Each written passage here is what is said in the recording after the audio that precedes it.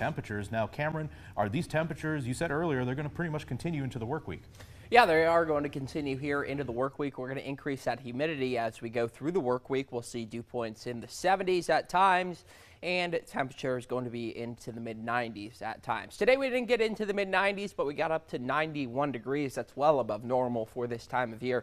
64 for the overnight low. That's actually pretty normal for this time of year, a degree above what we're used to. No rainfall today. It's just been very sunny outside, and that's going to continue here as we go through the evening hours. The daytime tomorrow, we'll see temps start off into the 70s there. You can see at 8 a.m., 71 degrees. We'll get into the 60s, though, overnight, but early in the day tomorrow, we'll get back into those 70s rather quickly. Then the 90s through the afternoon, mostly sunny skies. Could see some partly cloudy skies at times, but for the most part, we will see that sunshine. So you do want the sunscreen, you want that water, and you do want the shades as you head out the door tomorrow. Live Doppler 2 HD, all quiet here as we go into the evening hours. Just one little blip of light rain up in Logan County here.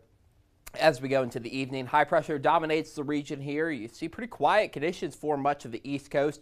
Northeast seeing some showers and some cloud cover here at this time. Temperatures up to the north right now in the 80s. Not everyone got to the 90-degree mark up in those northern counties today, but 88 in Wapakoneta, 89 Minster, 93 in Troy, 90 into Dayton, and Springboro, 91 for Wilmington.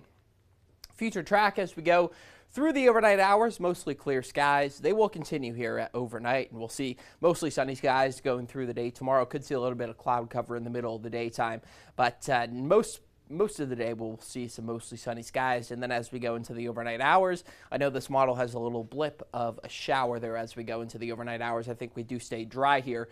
Could see some clouds going into Tuesday, but it is going to be rather quiet early on in the week, at least for precipitation.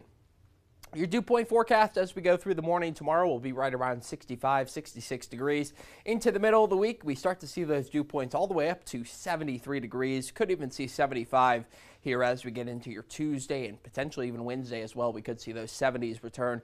So humid week ahead. It is going to be that way until we get to next weekend when we finally get some relief as we see temperatures entering back into the 80s, and hopefully going into September, we'll see them in the lower 80s. 67 for the low tonight, mostly clear, quiet night.